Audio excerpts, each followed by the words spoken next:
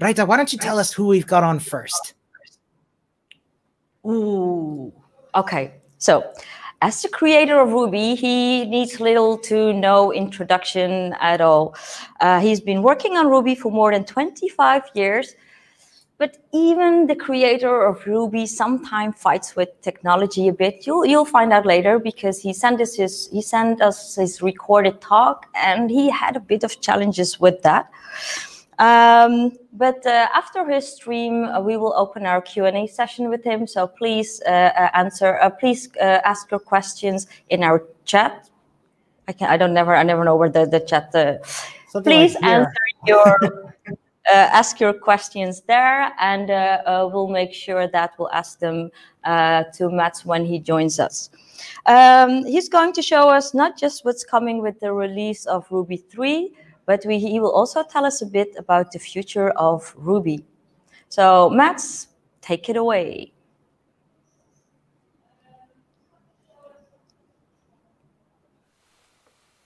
Hi, this is Matz, the creator of the Ruby language. So that, yeah, to tell the truth, I just failed the record, the previous trial, so that I'm a little bit tired. Yeah, but anyway, thank you for having me to the Noruko Ruby conference. Due to the coronavirus outbreak, so that we cannot gather together in any country, so that many conferences are cancelled.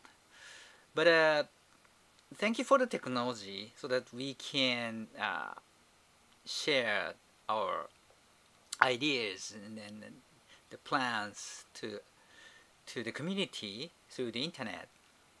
That today I'm going to talk about the Ruby 3 and then beyond. So the last 4 or 5 years, I have been talking about the future Ruby 3 for a long time. So that maybe you are sick of hearing about the Ruby 3 from me. So that I explained about the Ruby 3 in the past Ruby Roko, RubyConf, and Ruby Kaigi. But this year, this is real. It will be available on December 25th, 2020, as we planned. So that if everything okay, unless something very bad happens, so that we will release the Ruby 3 on December this year. So that in the past I told you about the Ruby 3 will be available on the year of Tokyo Olympic. But due to the coronavirus, so the Tokyo Olympic was postponed to the next year. So that, yeah, some people in the core community so discuss about okay, shall we postpone the release of Ruby 3 to the next year, because the Tokyo Olympic was postponed. But after some discussions, we decided to release Ruby 3 on December this year, because we need to move forward. So that it's, as an open source community, we have to move forward. We have to keep moving. So that's why we work on Ruby 3. So that's why we are working so hard. The open source community in general cannot stop evolving. Otherwise, it will die. So, everyone likes new things. So that as a programmer, as an engineer, so that I like new things. So that I also a language geek. So I like to study about the new programming language. So the new programming language like Elixir, Rust, Go, or whatever. So that there are many new programming language out there. So that they are very exciting. They are very exciting for new ideas, new technologies. So yeah, it's kind of joy to learn new things. The the Ruby is kind of old. It was released on 95 to the internet, so that it is 25 years old. If the birth of the language was defined by the first release date. But at the same time, no one was paying. So that we have so many web applications out there. So that if we progress, we change the Ruby for new ideas, new technologies. But you have to upgrade your application very heavily. So that's paying. So that no one wants paying. In that sense, Ruby should be stable. It's kind of a contradiction, right? So the language design, the language plan are very hard to overcome this kind of contradiction. So that kind of contradiction is from our heart. So that's contradiction in our heart, human mind. So we are mere mortal, so we made mistakes. So that we language designers want to fix the mistakes in the past. So in the history of programming language, many programming languages are made the changes, incompatible changes to fix the past mistakes. For example, the Ruby 1.9 made a huge gap from Ruby 1.8 to fix the past mistakes. And then similar things happened to Python 2 and Python 3. And the PHP community tried to overcome the drawbacks they had in PHP 5. And then the ECMAScript 4 as well. They try to change the mistakes fix the mistakes in ECMAScript 3 or prior. But in fact, no one wants pain, so the compatibility matters. So that when we made big change, big compatibility gap, so that we had some tragic situation. For example, Ruby 1.8, some people stayed using Ruby 1.8. So that for Ruby community to migrate to Ruby 1.9 or later, we took 5 years, more than 5 years to move on to Ruby 2.0 or the newer Ruby. The Python 3 was even worse. So that this year 2020, they declare the end of life of Python 2 officially. So the whole Python community forced to move on to newer Python 3. But they took 15 years to move on. Yeah, PHP 6 was even cancelled. They just gave up to make a big change before the release, so that they start PHP 7 from PHP 5. The ECMAScript 4 also cancelled. So the language design reflects human mind. So that if we don't make change, so that people are bored, people just leave from the community. They stop using Ruby just because of they're boring.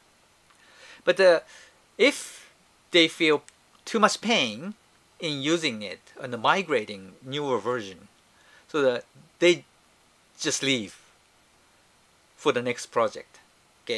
Okay, we suffered in the past Ruby changes, so that maybe our next project will be written in, say, Rust, Go, or whatever. Yep. So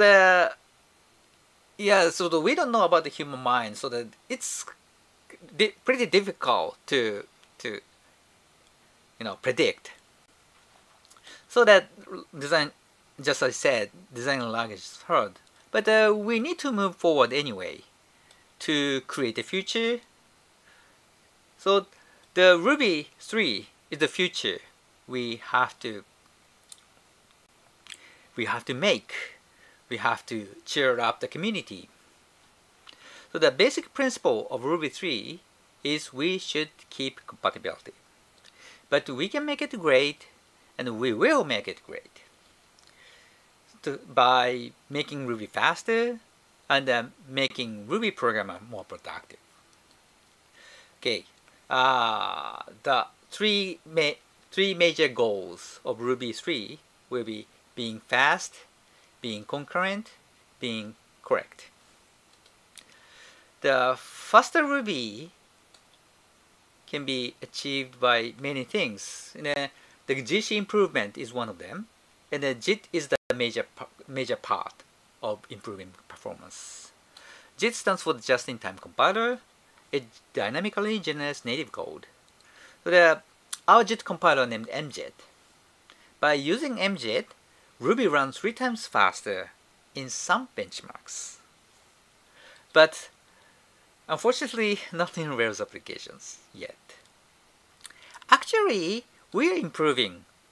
When the MJIT was first came into Ruby 2.4, the Rails application runs far slower using JIT. But now, using Ruby 2.7, Rails application runs as fast as without JIT. So we are improving. Concurrency is the another goal of the Ruby 3.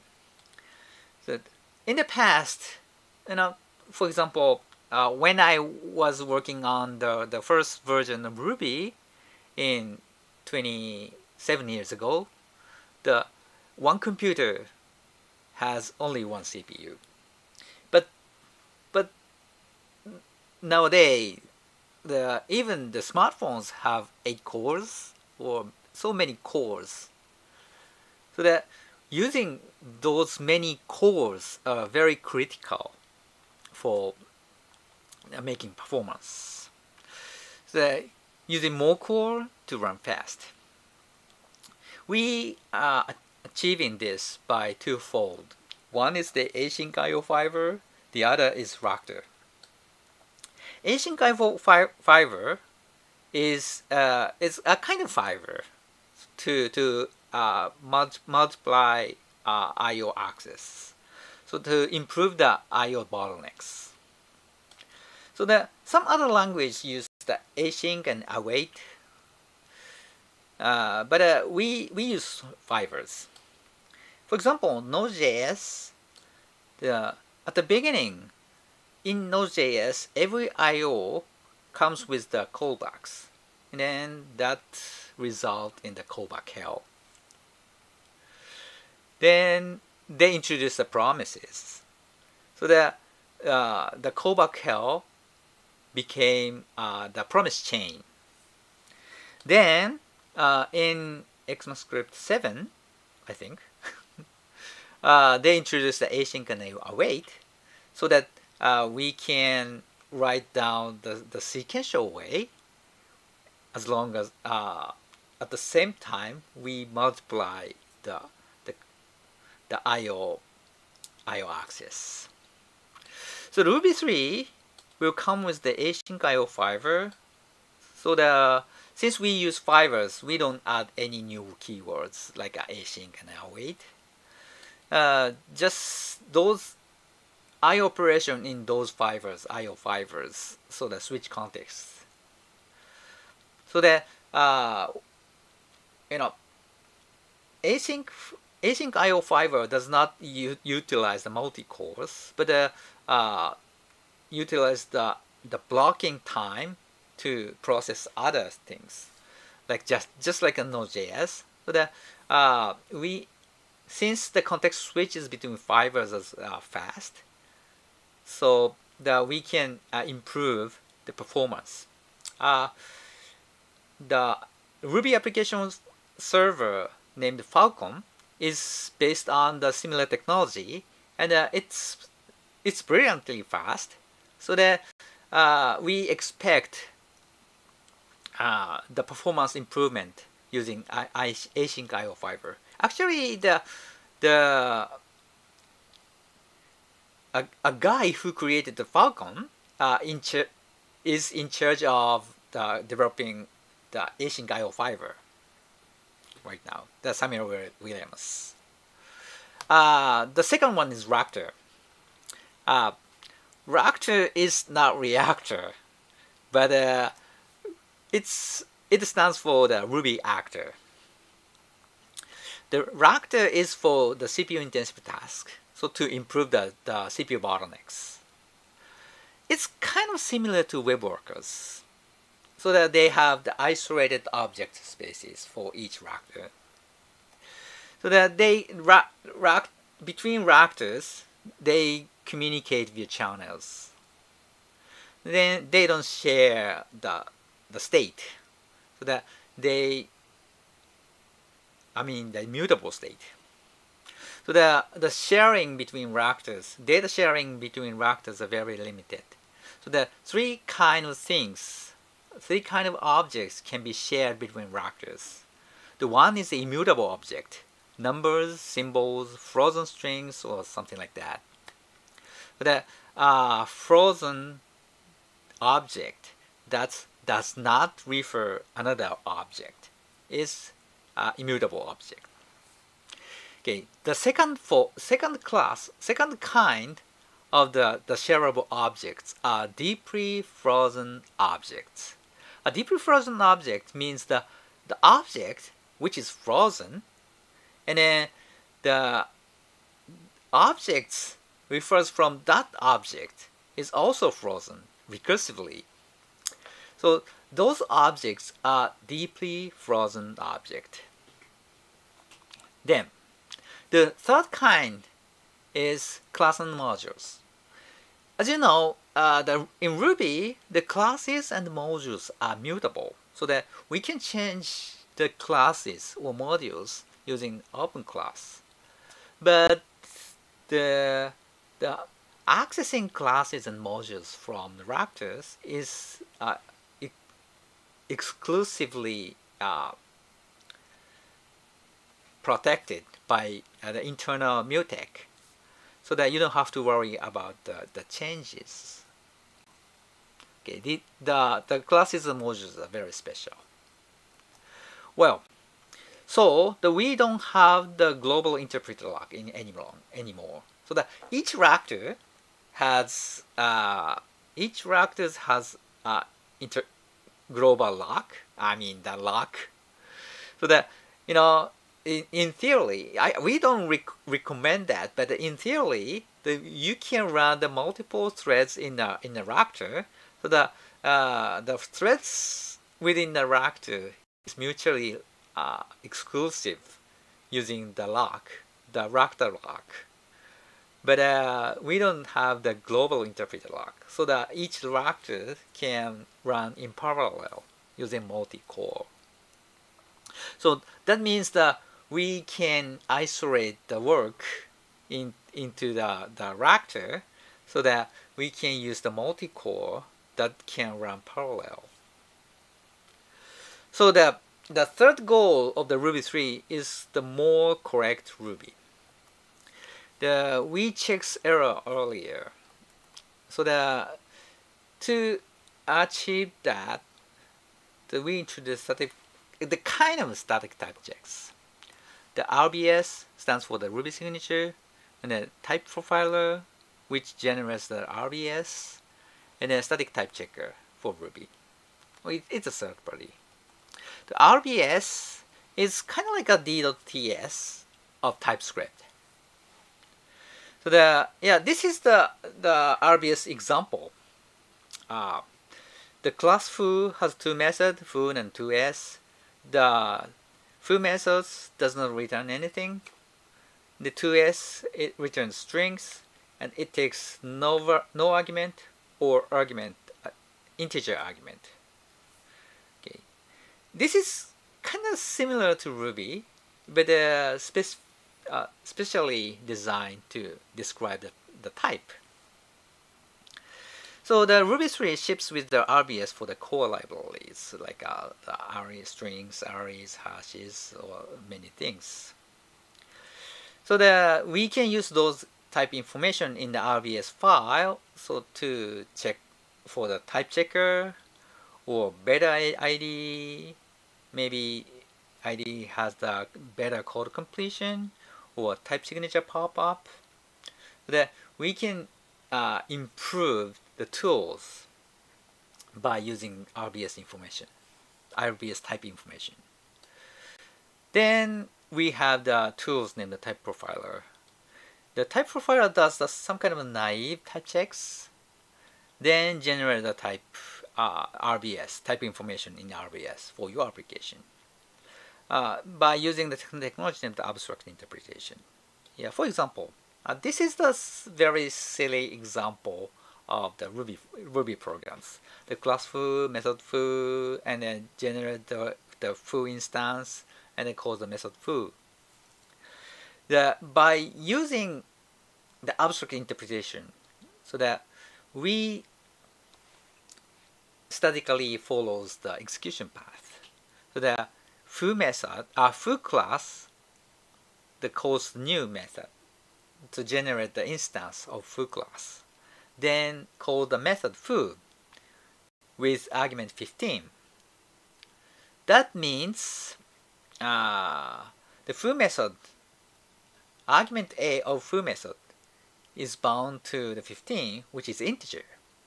So that we can tell A is integer. Then A is integer. Integer has plus method with that takes another number. So the A plus 2 is okay. The A has plus method, and the plus method takes the number argument. Then those are the plus method returns integer. Then the foo method returns B, which is integer. That means the foo method returns integer. So the type profiler generates this RBS for your application. There is foo class, which has the foo method that takes integer and returns integer. Yeah, that's it. And if you have some kind of the type mismatch in your application, so that the type profiler cannot find the correct method in your application, and then type profiler can warn you, okay, I see some kind of the type mismatch in your application. Maybe you have bugs or something. So this is what static type checks in Ruby does. Actually, using those RBS information and some kind of the additional type information in the comment, so the static type checker like Solvent or Steep can check your application more extensively and find more bugs and more advice to improve. Okay, the Ruby type check basic is fundamentally we don't pursue completeness nor soundness of the type systems because of the the Ruby is Ruby. Ruby is basically dynamically typed, so that there is very less type static information of types. So that means that we have some kind of some kind of the gradual types, so that we cannot do any sound type checks. So that we just give up. So that if you find more errors than than today, I think it's okay. So that we are not going to add the type declaration in the syntax. Then we provide the RBS file, the separated file, or maybe in the yard comment, and then but not in the language syntax. Maybe you complain about the the information separation. Maybe you fix the code, you have to update the type information, so that so you have to maintain 2 files instead of 1. But I think the future editors or IDEs will help you to update the type information in the separated file organically, so that you don't have to worry about the file separation in the future. Then we are making these tickers even more smarter in the future. In addition, in Ruby 3, we are making Ruby even better by adding some new syntaxes. For example, pattern matching, the R assignment, or numbered block parameters. Pattern matching is added into 7 like this, so that you don't have to deconstruct the arrays and the hashes. Instead of you can write the patterns like okay, you have the record named Alice, which has the children named Bob, and then retrieve the age of Bob's age, then print it, or otherwise print we don't have arrays, no arrays.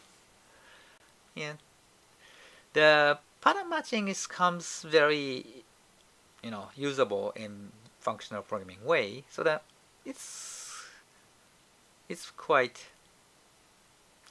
handy or convenient. Okay, our assignment is the right hand side assignment. So we chain methods in Ruby a lot. In this example, we have the sequence of the 1 through 100, then map, sort, reverse, and then take first 5. So this kind of sequence is now very rare in the Ruby programming. But in writing this sequence, our mind goes through the left to right, top to bottom. That goes like this. But if I need to assign the result in a variable, we have to move on to the top, then write down the name of the variable and the equal sign. And it's kind of the unnatural way of the moving of the eyeballs and the cursors on the editors. So instead, if we can write the right-hand assignment, we have the sequence, we mapped, sort, reverse, take 5, then assign to the variable. Okay, that's natural. So after the long sequence, these are assignments pretty handy. And we don't recommend it everywhere, so that you don't have to replace every assignment in right-hand side assignment. But in some cases, this is very convenient. Okay, numbered block parameter is like this, so that you don't have to worry about the naming the temporary local block parameters. Yeah, kind. Well, and beyond. So we are going to release the Ruby 3.0 this December, and then we have to. What about the life after Ruby 3.0? I don't think we are going to make any big syntax change after Ruby 3.0 because stability matters. So we are not going to make any big incompatible changes. But we are thinking about working on and improving supporting tools after Ruby 3.0. We have SolarGraph for the language server protocol. We have Solvet for static type checking, or we have Steeps as well. We have Rubacop for the code linter. And then those tools are proved. The better tools enable better user experience. So that we have to keep moving. I think we need more tools, and we need to improve those tools. So that we should have better type checkers. Maybe we are going to have the Ruby formatters, or that we have to improve the language server protocol tools, or maybe performance tuning tools, or debugging tools. Those tools. We have those tools already, but we have to improve those things. In addition, we are making Ruby even faster by adding, for example, by adding beta jet. So for example, the Java virtual machine in Chrome and Firefox has multi-layer jet. So they have the virtual machine, which is the basic, fundamentally an interpreter. Then they have the lightweight JIT compiler, which does not do any optimization. Then they have the heavier garbage, the JIT compiler, which does the more wider optimization. So for most of the cases, lightweight JIT is good enough. The compiler is very, very fast and efficient. But for methods, which is called very, very frequently, there is the room for the more heavier, more difficult optimization. So they have multi-layer jet. So our MJet is kind of the heavyweight jet. So maybe we can add the lightweight jet between the MJet and the virtual machine. We have the several candidates. So the Mail is one of them. The Mail is written by the Vladimir Makarov, who has originally written the MJet, and or maybe the Dinasim, which is the LuaJet backend.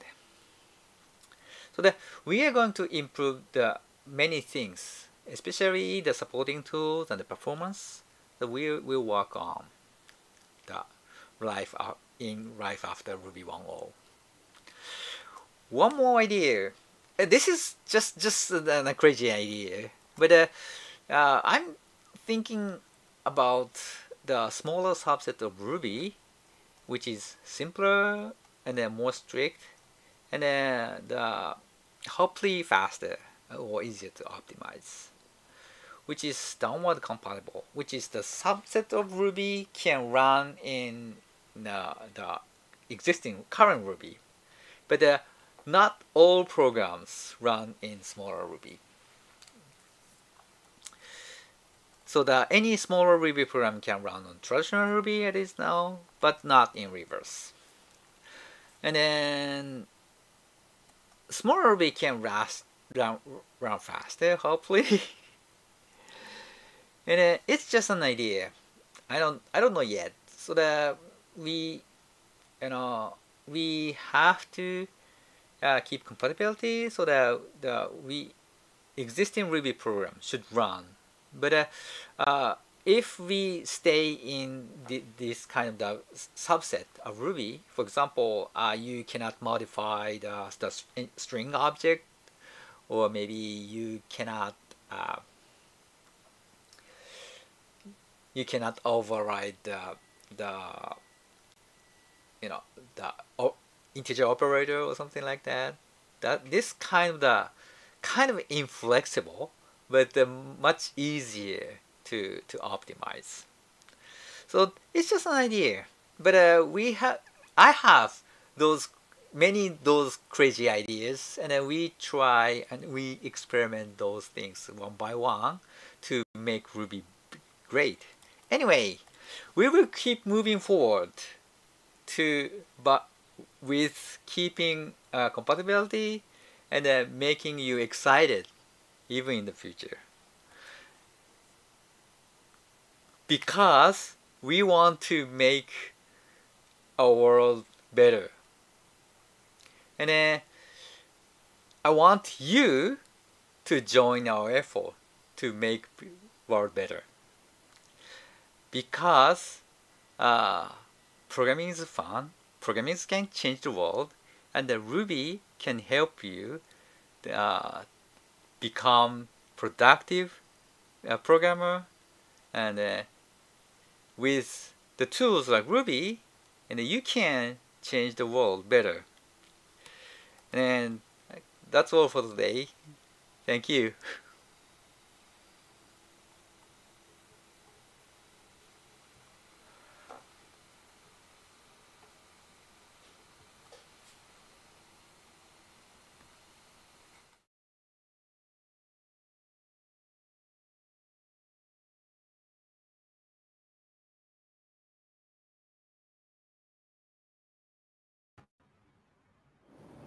Wow. What a kickoff. I thank you so much, Matz, for showing that to us, showing us that glimpse of what's coming in December. Before we jump into ask Matt some questions, let me tell you folks, the community track is about to start, so don't go anywhere, or do go there. Your call. Arno is ready to receive you over there. Bill is up next on the community track with the talk, fantastic passwords and where to find them. So check it out. It's going to be a blast. We've got some echo going on. Sorry about that. So we're now waiting for Matz to join us. Yeah. Hi, Matz. Hey, hey, Matz. Welcome. Finally, thank you for joining us. Yeah, thank you. Happy to have you. So, are you missing having these virtual conferences like we do? Have you had a virtual conference before?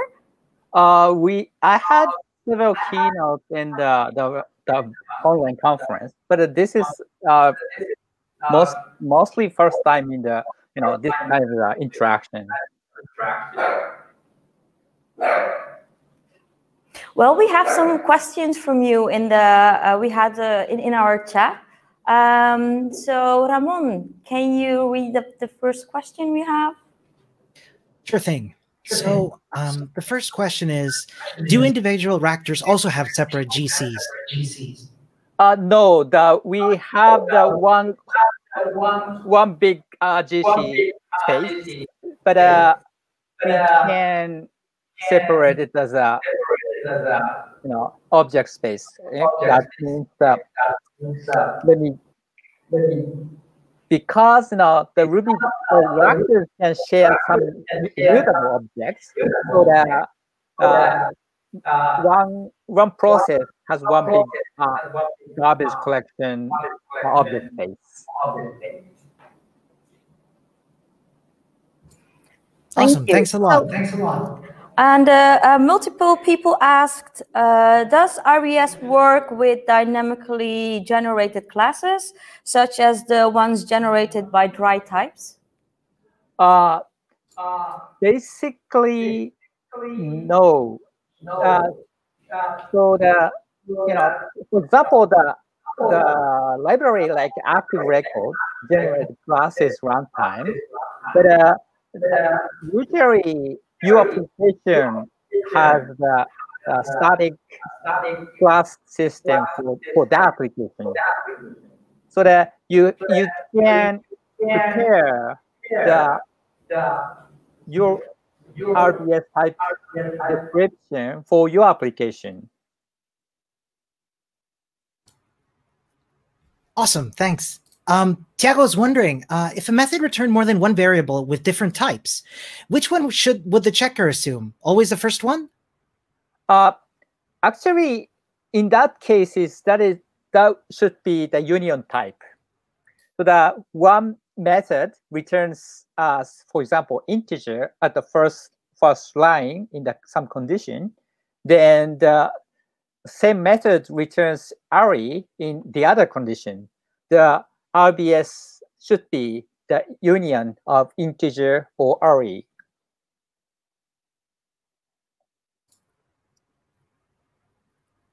So the next question, so people are very curious, so am I. Can we now clear up for once and for all, please, in your slides, who is the turtle and who is the bunny? Turtle is the timer. So my keynote is supposed to be in 30 minutes. So how much time I consume. The turtle represents how much time I consume. The rabbit is the index of the page. So that if the rabbit is slower than turtle, so that I have to more pages to consume in the. Fantastic. Amazing. Thank you. Echoes back. So one final question. Yeah. Go ahead, Raita. I just wanted to quote all the amazing responses we had in the chat. Like, thanks for everything. My life would be different without your work. Thank you. So many thank yous. We got so many thank yous, Matz, for you in the chat. You have changed. You have changed many lives. Yeah, actually, the community changed my life too. Oh, thank you. So I think we are at the end of our Q&A session. Thank you again very much for joining us. Yep. And thank you for having me. Oh, thank you. Amazing. So, well, folks, we're going to take a short break now. We'll see you back in 5 minutes for Penelope's talk. Don't go anywhere.